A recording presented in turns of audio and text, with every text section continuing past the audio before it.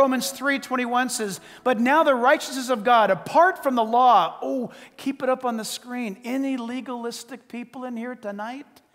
And that's a horrible way to live. I used to live like that. That's a tough way to live. That's a heavy burden, man. That's a tough way. Listen, but now the righteousness of God, apart from the law, is revealed, being witnessed by the law and the prophets, meaning they spoke about the righteousness that was to come. Okay? Even the righteousness of God through faith. Keep it on the screen. How are you guys going to go home tonight? Anybody? You're all wrong. I heard car, motorcycles. No, you're all wrong. You got to go through these doors to get home. Right? Through faith. Through faith. You're going to go through those doors. You got to go through those doors to get out there. Listen, you get the righteousness of God through Jesus. Why? Because it's His righteousness. Okay, don't try to dress up your righteousness. You just do circles in the sanctuary, and you won't be able to make it go out the door. No, listen. Through faith in Jesus Christ to all and on all who believe. That's radical. That is amazing. Listen, the prodigal father, what else do we learn is that his love is confrontational, and I like this part. Combat love. I'm dead serious. This is gnarly love. This is amazing love. This combat love. How so? And second, he had compassion. The dad looks, oh, I've been scanning that horizon forever. Here comes that boy. And then listen, the word, it means this. The word compassion is that the father felt. It's to have the same, this is what it means. It's to have the same bowels. You say, are you sure you want to say that in church? It's tough. That's the meaning of the original. Jesus used the word. The father looked at the boy coming back home, and the father's guts began to be touched by that. Things grabbed him. Have you noticed when you're really, really, really in a situation or a relationship, forget about your heart rate increasing. That's a joke. It's your guts. When you're really, really happy or hurting, mostly hurting, it gets you right here. It loosens your guts. The father looked and his heart just melted for his boy. What's this, friends? This is Jesus Christ talking. And Jesus Christ is telling us, when you turn toward the Father, His heart, His very bowels are moved with compassion for all the pain, grief, and heartache you've gone through. And He's so delighted. The Bible tells us in 1 Peter 4:8, love covers a multitude of sins. And that's a great thing. Don't you want people to love you? I mean, honestly, really. When people really love you, they overlook so much. Isn't it amazing how messed up we all are? Man, that was a weak response. We're messed up. We are messed up. I mean, we're messed up we're so messed up in ways we don't even think that we're messed up in those ways. Think about it.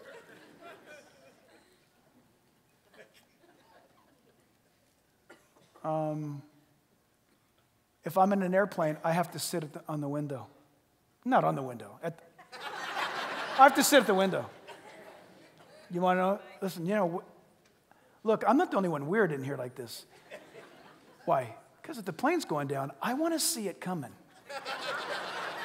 You say, that's weird. Wait a minute. The guy in the aisle doesn't want to see it's coming. He doesn't want to look. That's weird. Well, then there's the guy in the middle seat. He's really weird. He's like lukewarm. He can't figure out what he wants. But we all have our thing. We have our thing. I have to have my napkin folded this way. What's wrong with you? We all have our thing. And when we love each other, what is marriage all about? It's overlooking the interesting parts of the other person. Lisa and I were two babies. 2 babies of the family should never get married. Why? Because when you're a baby, everybody else picks up after you. So we get married. So we come home, our first day home, and we open the door, and, off goes the shirt, and I shoot the underwear across the room, and it hits the lamp. And my mom always picked that stuff up before. And Lisa's like, hey, what are you doing? I don't know, what are you doing? Well, I mean, we're all weird. Love covers a multitude of sins. Of course, that's funny light stuff, but what about the big stuff? I've had people literally say, well, my wife committed adultery, guess I have to divorce her. Well, what do you want to divorce her? No, I don't. It breaks my heart. Our vows have been broken, but the Bible, listen, I have grounds for divorce. I got to divorce her now. No, you do. That's second choice. First choice is love covers a multitude of sins. That's serious stuff. Love is strong. It's a combat love. It's a confrontational love. The Bible says in Psalm 91:1, he who dwells in the secret place of the Most High shall abide under the shadow of the Almighty. Listen to the results of this action, if you so choose to take it. Verse 2, I will say of the Lord, he is my refuge and my fortress, my God, in him I will trust. You can't live and know and see that unless you dwell under the shadow of the Lord's covering. There's that precious place. God becomes your defense. And in my opinion, that's confrontational love, meaning this. Look, God brings you in like this, okay? You're right here. And the world comes like this, and God just says, you just stay right there. Back. He just goes like this. Bing.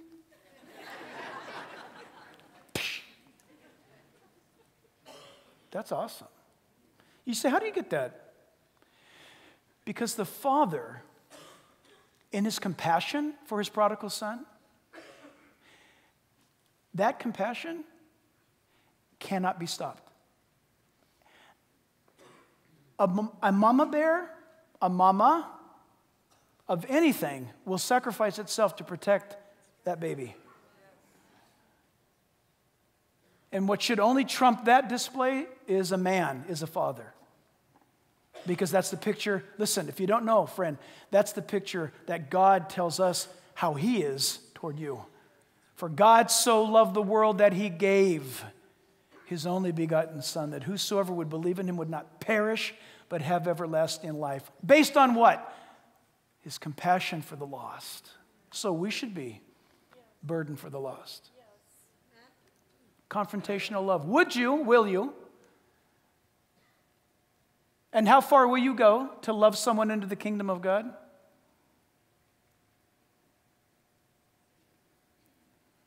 In this sense, I like to believe that our gospel, listen, don't take this wrong, that our gospel is a violent gospel. I don't mean let's create a riot. When I say violent gospel, what I'm suggesting is the Bible, God's grace, God's love will pursue you and hound you. The old Puritans used to call the Holy Spirit the hound of heaven. Why? Because he never stops barking to get the attention of a lost person or a wayward child. God's love is not weak. It doesn't sit in a corner and say, well, I don't know, maybe, I don't know, I'm not sure. God's love says, get out of my way. I'm going to get that person. Get out of my way. God calls out. God is crying out to you. Calling. Amazing. In Matthew 11, verse 12, this combat gospel, this combat love, confrontational love, I think is displayed in Matthew 11, 12. Jesus said, it's an often misunderstood verse, mind you, and from the days of John the Baptist until now, the kingdom of heaven suffers violence. That is, the gospel's under attack. And the violent take it by force. You can read commentators until the cows come home, and they're completely divided down the middle what that means. I'm probably believing what I do believe about it because I'm probably dumb. But when Jesus says, from the days of John the Baptist until now, the kingdom of God suffers violence, meaning the world attacks the kingdom of God because the kingdom of God is expanding. The gospel's being preached around the world. People are getting saved. Lives are being changed. But the violent take it by force means that those who seriously take the gospel will not be shut down by a world in opposition to us. Job said it perfectly. Though he slay me, yet shall I trust him. That's believing violently in the gospel. I'm not talking civil disobedience. I'm talking about standing and living out what you believe so that hell is shaken to the core. Satan's got to start biting his nails. Wouldn't it be great to get a snapshot of all the little minions of hell biting nails and they're having to eat Melanta because you got serious about God?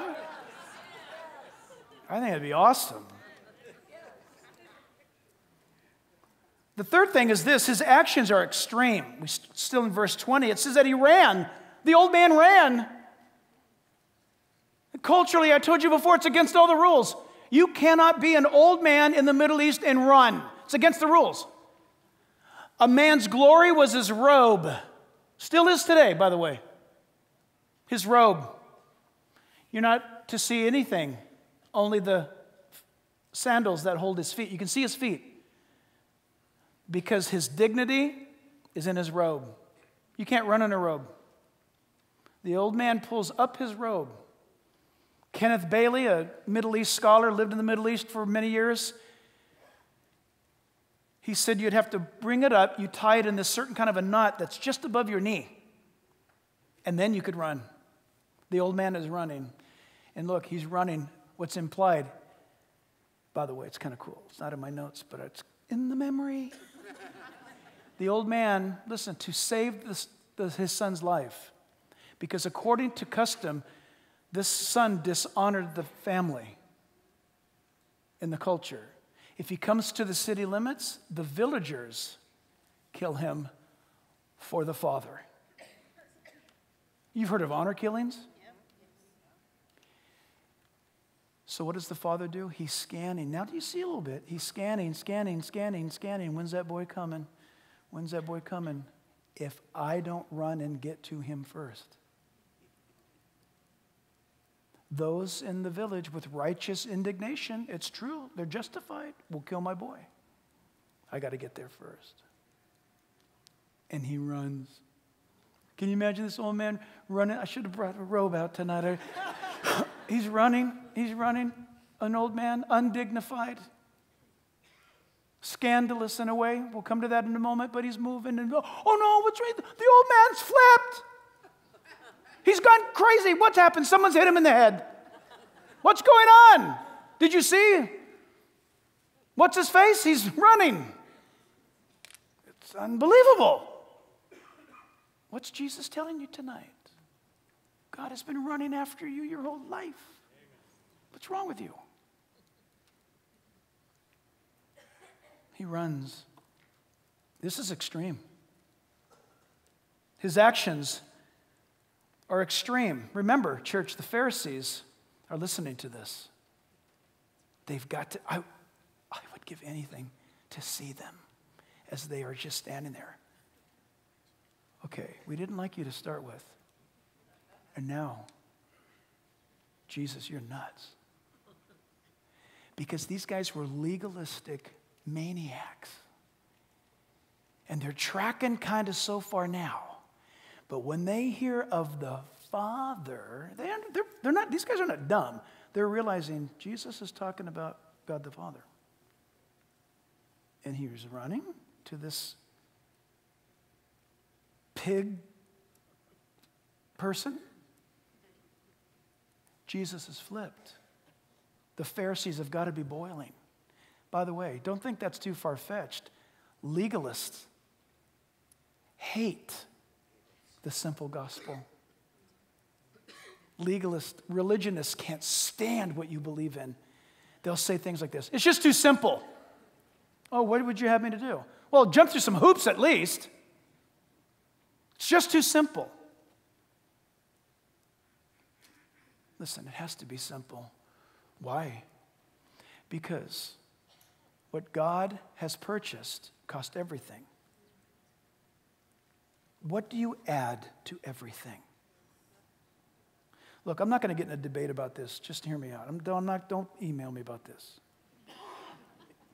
If you buy an IBM computer, you got to block out a week to read the manual.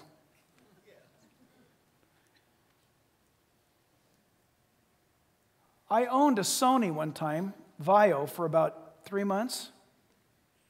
I almost had a heart attack trying to get the thing to work. Look, I'm not picking a computer fight with you. I'm just telling you, there was a price. It was cheap, affordable. Spent a week reading the manual.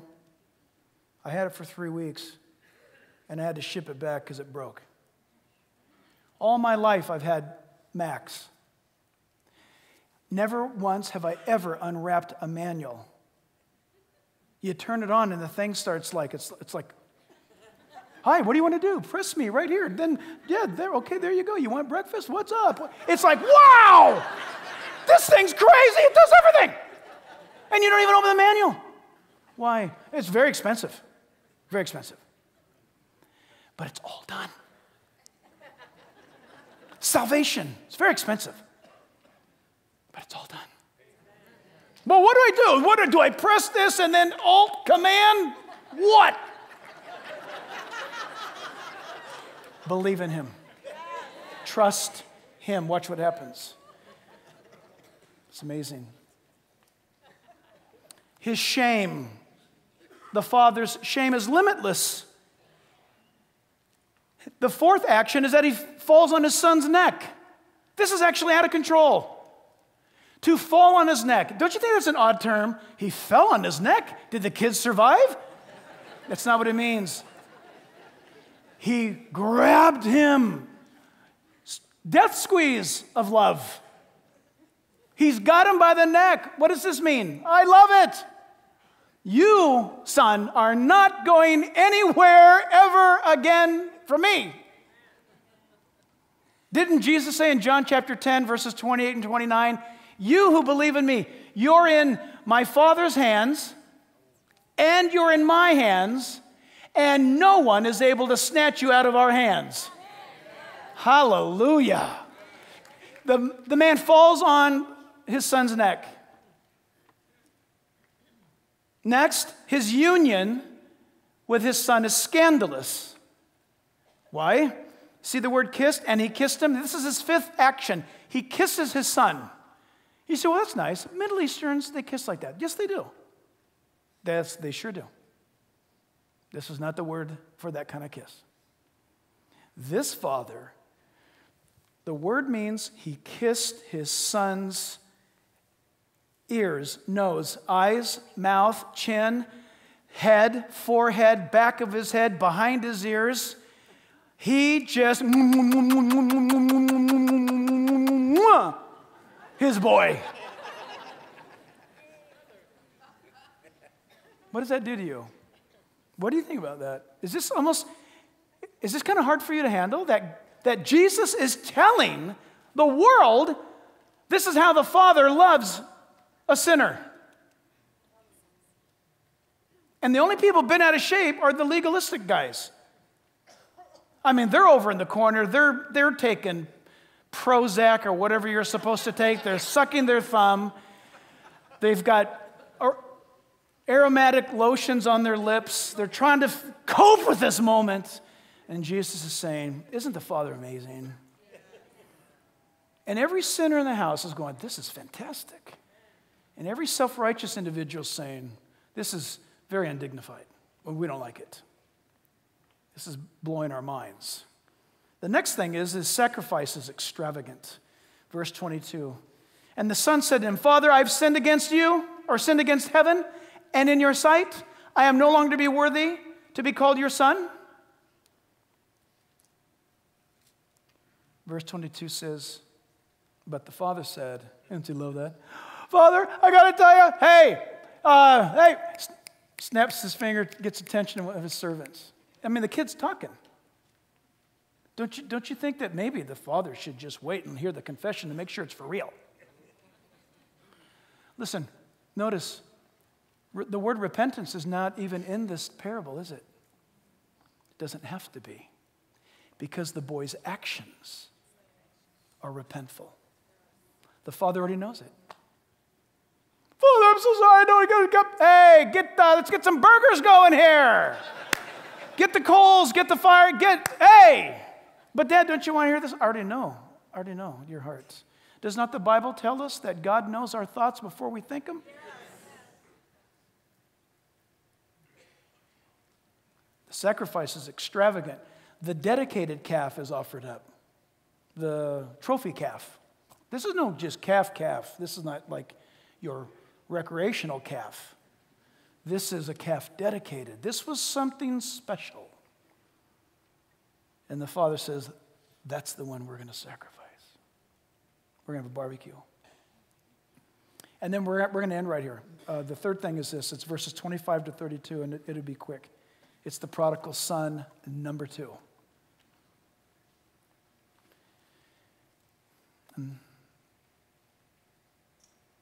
Now the older, verse 25, the older son was in the field. And as he came, he drew near. And we read it a moment ago. He heard the music. He saw the dancing. He said, what in the world is going on? What's happening? And he's told what's going on. This is remarkable. The prodigal son, listen. This is very serious. You might love to hear about the prodigal father's extravagant love for you. You might love to hear the prodigal son coming back home from the pigsty, repentful.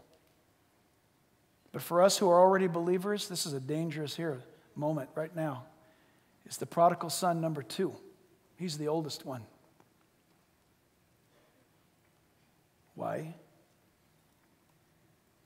We first indicted the first son some studies ago that he wouldn't submit to his father. Remember that?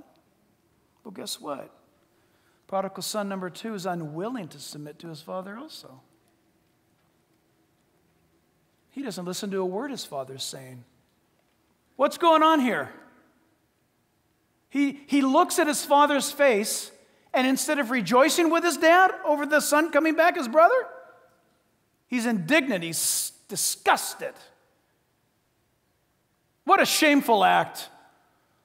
My bonehead brother goes off and squanders stuff, and you look like you're condoning it. You've just forgive him like that? They can't, listen, the legalists can't see. The father was glad and happy. He should have been. He wasn't.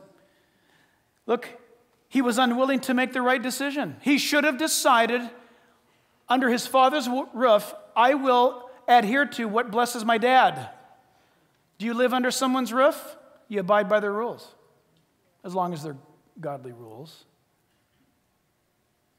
It's a sad day in America when a 9-month-old grows up to be a 9-year-old that grows up to a 19-year-old and then tells mom and dad to get out. My dear friends, that is the definition of a lost culture. This older son was unwilling to make the right decisions. He was unwilling to face the outcome. He was completely shocked by the results. Grace won the day, and this man's about ready to vomit.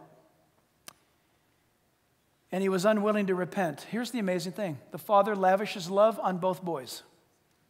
The father pleads with both boys. The father's example is extravagant toward both. You know who's the loser in the end of this parable? The son that never wandered away from home.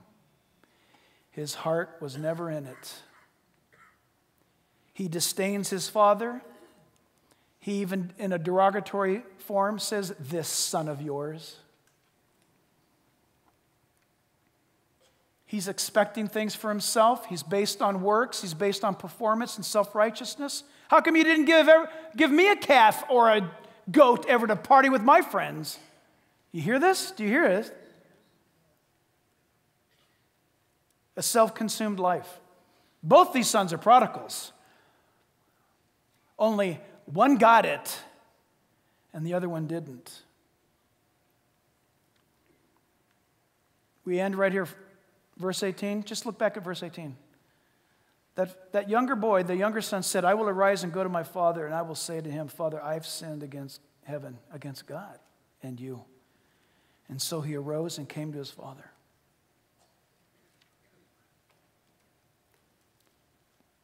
He arose and he came to his father. Do you hear the words of Jesus? Jesus, listen, is saying to us tonight, have you arisen and come to the Father?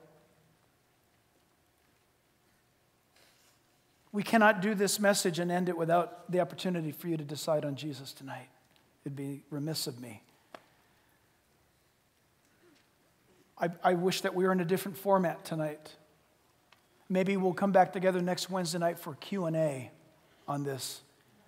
Listen, why you think all week long, you come back next week, why would you not accept this offer of Jesus is to arise and come to your Father? The only reason why you wouldn't come is because you're full of yourself. And don't you know you've become a kingdom unto yourself, and you're the tyrant.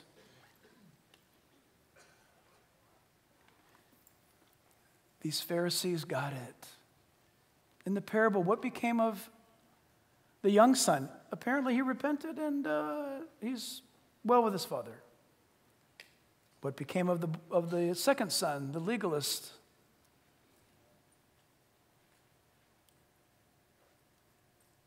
If we follow Jesus' parable all the way through, in the setting with the Pharisees present, what did the Pharisees wind up doing to the Father who forgives and asks us to simply come to him? What did the Pharisees do? Listen, Peter tells us in the book of Acts that God the Father sent his Son, but you, by your wicked hands, beat and crucified to death the Son of glory. If this parable was to be played out all the way, the second son would have beaten the Father and the Son to death in the name of religion, in the name of their belief. Father, tonight we pray, Lord, that in our lives we would make the right decision.